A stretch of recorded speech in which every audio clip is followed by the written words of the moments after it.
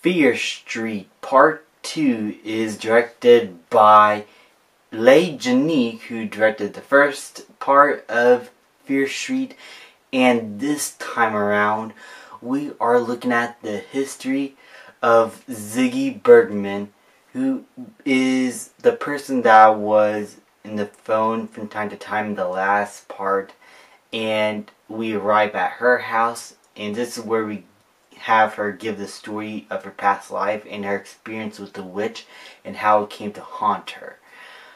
And this was an amazing sequel. This is like the Empire Strikes Back of the entire thing so far for me. It does everything that the first one does, but extremely better. Its characters, while different, are still engaging. The horror is still bloody awesome. The slasher elements worked very well here. In fact, I would say even better, because you're only focused on one slasher who is terrorizing this entire camp and is possessed by the witch. And I'm not going to spoil who it is, but I honestly had a good time with it and this kind of character. Ziggy in the movie is a very unlikable protagonist in the beginning, but kind of everybody in this entire movie is very unlikable. And that's the point I tried to go across. That all these people are just lashing out on each other when they're just flawed individuals that are too insecure to come to terms with their own flaws.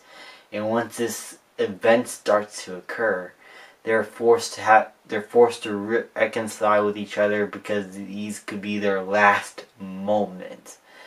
And the way it plays out throughout the film, I thought worked very well.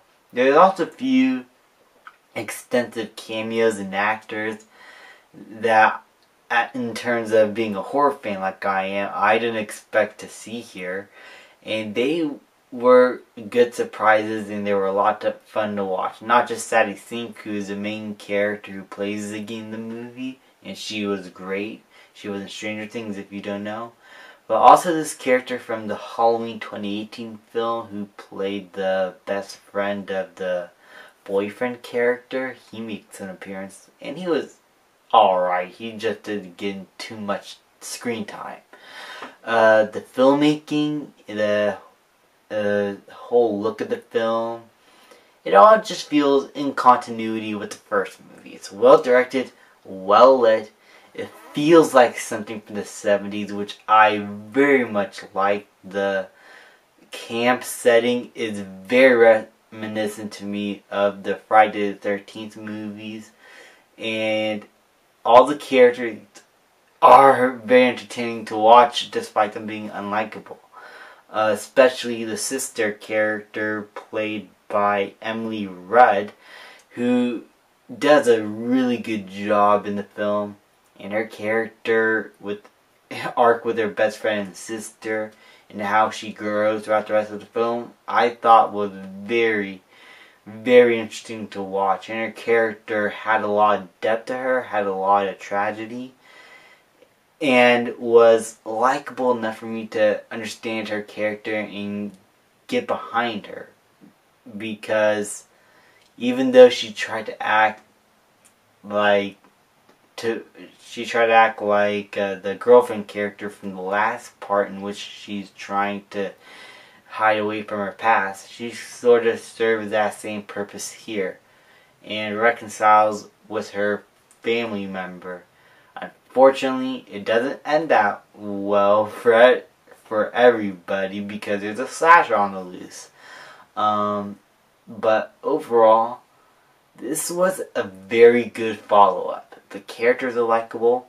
As I said, the slasher elements worked well. Whenever there is a jump scare, it's not a false one. And there's enough of a scare factor with the kills and the tension and how the horror elements are built up that was for me, digestible. and it was something that I very much missed in horror movies. And the fact that this film was able to have a lot of fun being a slasher film, it reminded me of the 80s and 70s horror films that just had fun. And honestly, it just took me back from those times, even though I wasn't born in those times. But this was a great follow-up. I very much enjoyed this. I'm going to give Fear Street Part 2 an A-. Thank you guys so much for watching. Please leave a like, subscribe, comment, and I'll see you guys next time.